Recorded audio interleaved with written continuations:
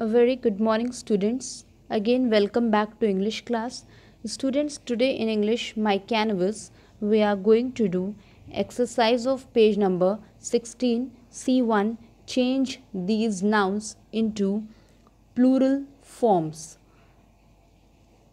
Singular and plural forms we have to do. So, let's know what is singular and plural. A noun that stands for one person, animal, place or things is in singular number, and a noun that stands for more than one person, animal, place or thing is in plural number. And a singular noun can be changed to plural noun by adding s. A singular noun can be changed to plural noun by adding s. So let's see here. Boy, B-O-Y, boy, singular noun. So we will add s. Boys. Again, day, singular noun. We will add s.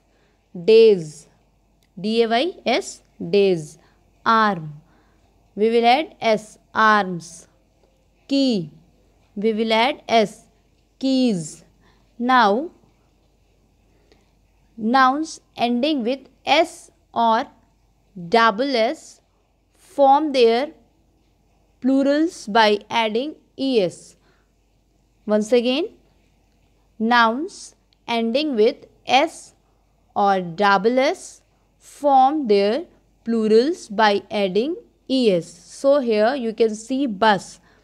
Bus ends with s, and bush, B-U-S-H, bush ends with sh. So these nouns form their plurals by adding es. So B-U-S-E-S, buses. Bushes, B-U-S-H-E-S, bushes.